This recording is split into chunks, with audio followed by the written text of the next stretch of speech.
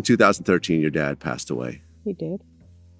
My condolences. My dad passed away as well. Thank you. I can imagine, what you guys went through. And he left a bunch of works to the both of you. And you guys took over the estate at that point. You said something.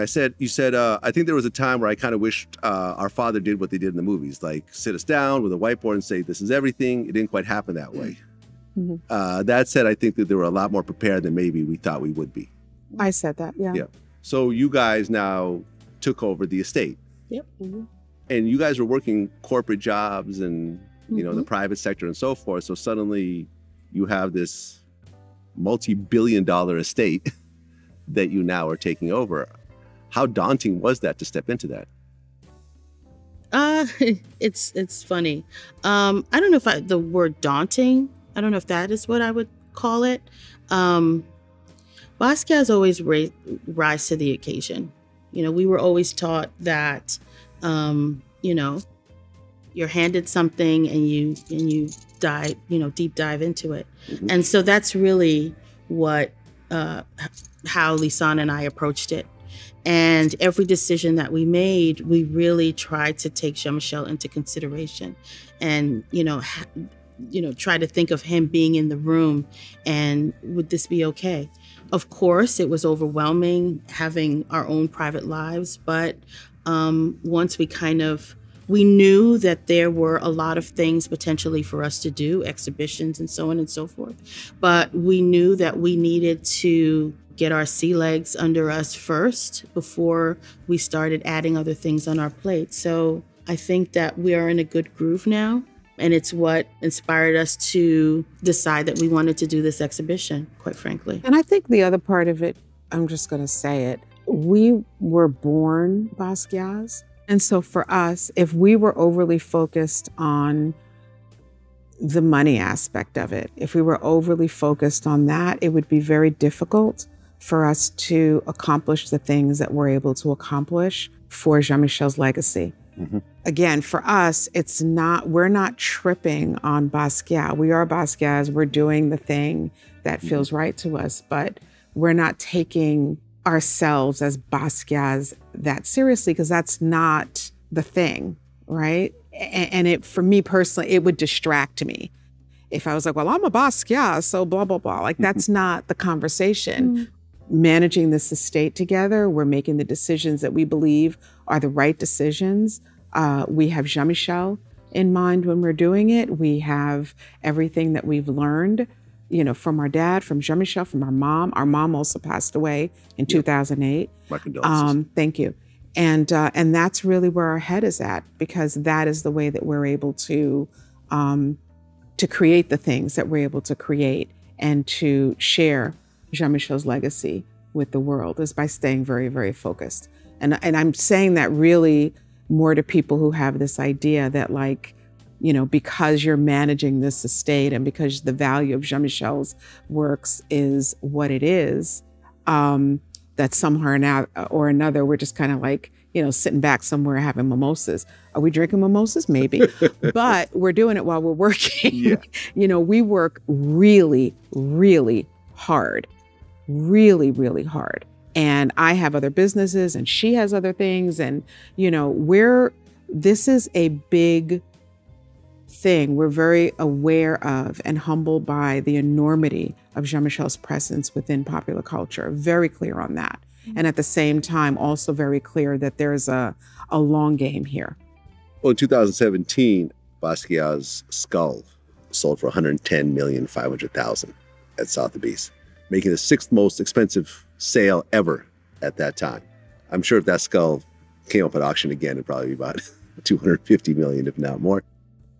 In 2021, Beyonce and Jay-Z did a Tiffany campaign with Basquiat's painting, Equals Pi, in the background. Is that something you guys authorized? Well, they do have to get copyright from us. Exactly, that's what I'm saying. So that was something you guys were personally involved in. We were asked for, you mentioned it earlier in the interview about, there are certain protocols in business. Again, people are like, oh, it's just painting. There's things that you do to protect your trademarks and your copyrights. And the rights, Jean-Michel's rights as an artist. That's really what our role is. Mm-hmm. It's to protect his rights. And so we did give permission. We absolutely approved that. Yeah. Some of the critics say that they had a problem with that because they didn't feel that he would endorse a luxury brand like Tiffany.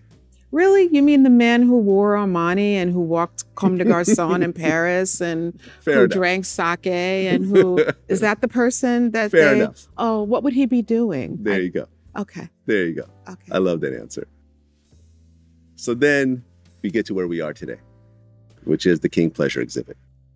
Why that name, King Pleasure?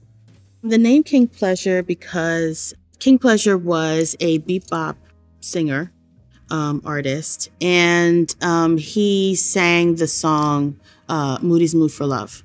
Jean-Michel drew a painting called King Pleasure. Okay. And Moody's Mood for Love is a song that we listened to every night. Frankie Crocker ended his, of WBLS, ended his set playing that record. And it was something that we heard every night with our dad. Our dad loved the song. We loved the song. So just kind of the combination of the name of the artist, the fact that Jean-Michel created that painting, the song that we, grew up listening to, Jean-Michel, his crown, King, it just seemed really, really appropriate for, for Jean-Michel and how he chose to live his life. And Jean-Michel also, he had fun. Like, he painted 24/7, 365, but he also really enjoyed his life. He loved music. He loved to party. He loved food, great food. He loved to travel. And so he really enjoyed his life. Pleasure was important to him. And all of these pieces all come from the estate, from your personal collection, except for one piece that your stepmom, which was the last piece that he actually painted, right? That's on loan for this exhibit. She's our stepmother. Yeah, exactly. So yeah, I know it's all in the family. She's our stepmom. Exactly. Yeah. So all of the works, there are no loans from outside of the family. Yeah. And none of these are for sale. No. These are all this is all part of your permanent collection. Correct. That's up on display. And as I walk around here, this is literally like a multi-billion-dollar collection that I'm looking at. It's just jaw-dropping. I didn't know a lot of these pieces even existed. As a Basquiat fan, my whole, not my whole life, but a good portion of my life, my jaw is just dropping, walking around, seeing this stuff. Thank you. Yeah. Well, that was the intention. Our stepmother said, we have all these works, they should be seen. And we agreed with her. Yeah. And we'd never curated a show before, but we had a particular vision. We knew what we wanted to share. We knew the stories we wanted to share. And what we wanted people to feel. Yeah. We wanted people to have an experience as opposed to the typical gallery experience. And so we thought it was important to show the work. Yeah. We're very proud of this project that we've done. We, have worked, we've made room in our lives for this. We do have sponsors for sure. Mm-hmm. And we executive produced, we're self-funded for this. And we've kept the price point for tickets as low as we possibly could. But we're we're paying this out of our pockets. And so we oftentimes get people who are like, why can't you just do it for free? And it's like, well, it costs, yes, you can talk about the value of the paintings, but we have a staff. We are paying rent. Yeah, we're, buying Windex to clean the floor.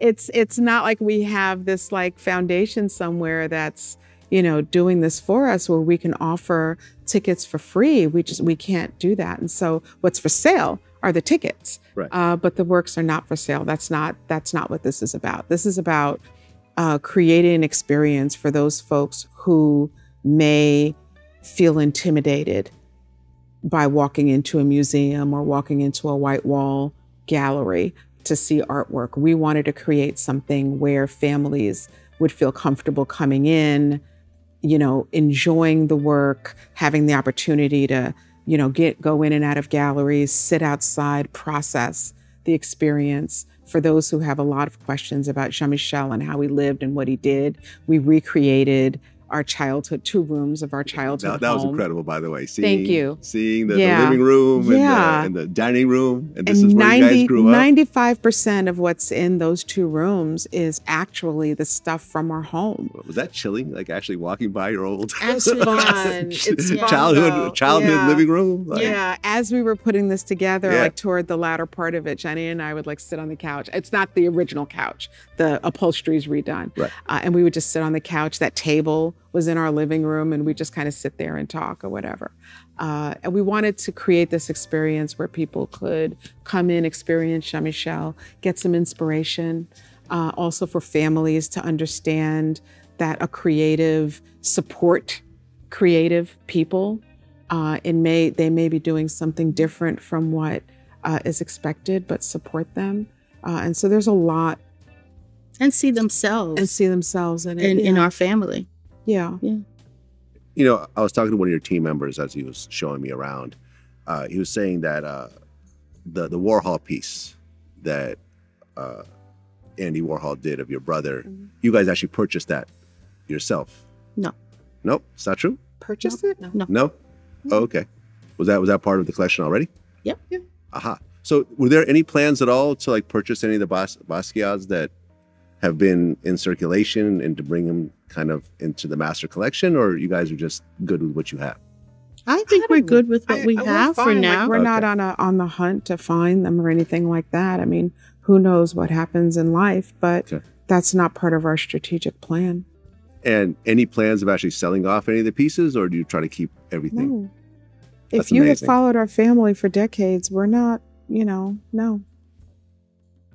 So what's next? I mean, this exhibit is incredible. We're starting to see, like the Tiffany's campaign I thought was really dope. I'm not one of the people who criticize it, by the way. I thought it was cool. And in fact, when I see Jay-Z, the first thing I think is, oh, he's kind of fashioning his look after your brother. I'll say it if no one else says it. Okay. That's okay. To see him in the campaign, it was like, oh, okay, I see where this is going. Yeah. What's next for us is 6 months of rest. 6 months of rest. Vacation. What's next for us is, what are you doing while you're not on a Zoom call about the exhibition?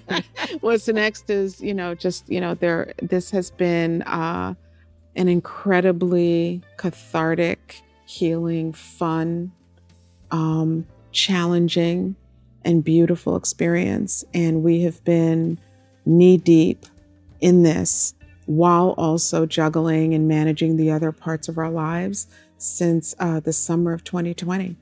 Every day. And it has been, I think we make it look easier than it actually is. And that we started this during the summer where the world was like off its axle.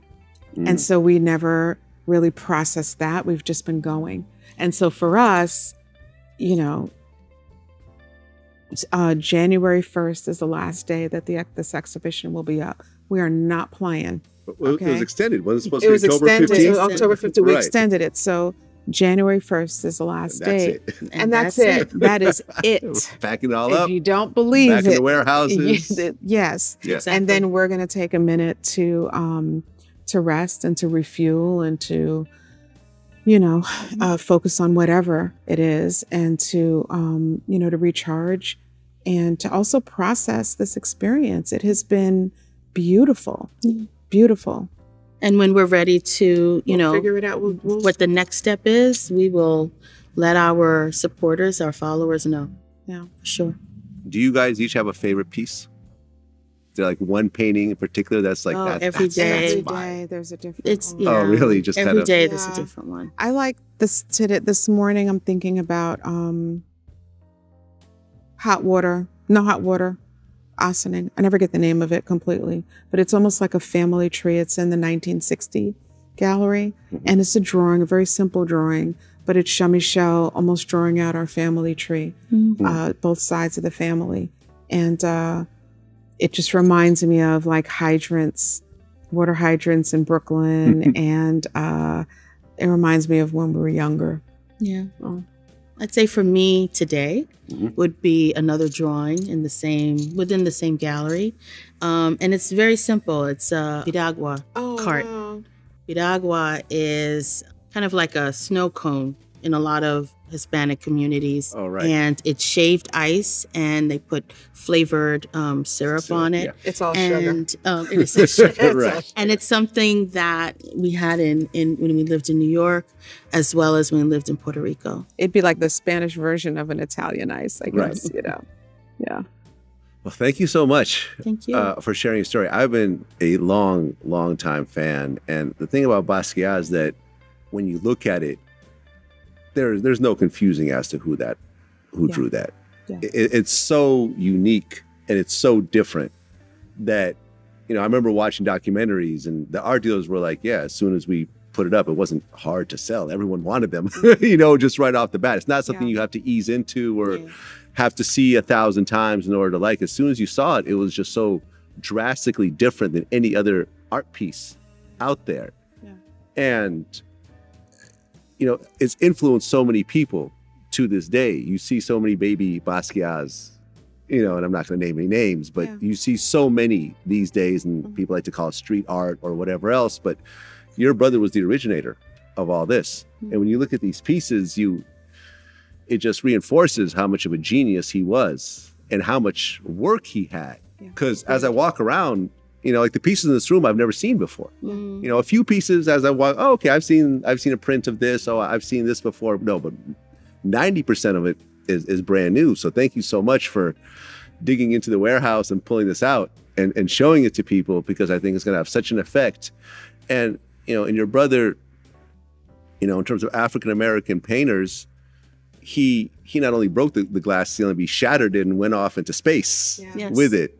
And, you know, I know that so many kids, you know, that didn't think that this could be a real career. They're just doodling in their rooms and thinking, okay, well, I'm just going to do this for fun. But then my dad wants me to go get a college degree and do computers.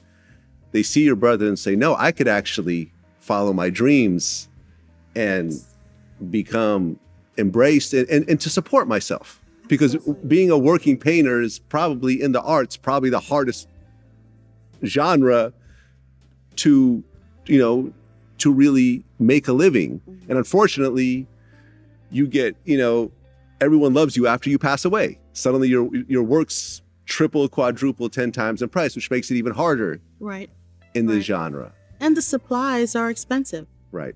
You know, so it's not easy. It's not easy. Yeah. I think also one of the things about Jean-Michel that was so unique is that he had that mix of creative genius and also business acumen, because I think that's what's really important as well. Unfortunately, a lot of times people who are, you know, creatives are like, well, I'm just creative and I don't want to focus on the business, which is fine. But I think that was one of the things that really helped him, is that he had the balance of both. There was, you know, he was strategic about what he was doing. And he also worked really hard, you know. Right. I mean, your collection, have you ever counted the number of paintings that you guys have? No, we're not talking about no that. idea. We're not discussing that. A lot. We're not discussing it. A lot. Vlad. Listen, I'm just in awe. I'm just in awe and I'm a fan. This is why I'm saying it. Like, I'm interested to see how many more pieces will at one point be displayed that I could enjoy, because these are amazing. I remember being at Russell Simmons' old house, and he had one of the originals of the Basquiat Warhol collab, the one with the horse. You know what I'm talking about? There were a lot of them. Yeah. I remember walking by. He had it like in the stairway, so no sunlight would touch it. You know what I'm saying? But I walked by and I'm like, was that Basquiat? What? Where am I right now? But you know, you have so many fans of your brother's work, and thank you so much for displaying it. I love this exhibit, and I want everyone to come see it before January. There was a time when I used to feel like I'd be a little bit like, they're copying Jean-Michel, and I'd be all like, ugh. But now I see it differently, you know, where it's like, there are a lot of, I'm not talking about copying Jean-Michel's work, but to be inspired by it. It's really overwhelmingly beautiful to see how many artists are inspired by him, and you can kind of see him coming through them, or the fact that he inspired them coming through into their work. I think it's really beautiful. He did a great thing. He did a great thing. Well, thank you so much for sharing. Looking forward to what you guys have in the future. You're welcome. Thank you. Take care. You're welcome. Peace.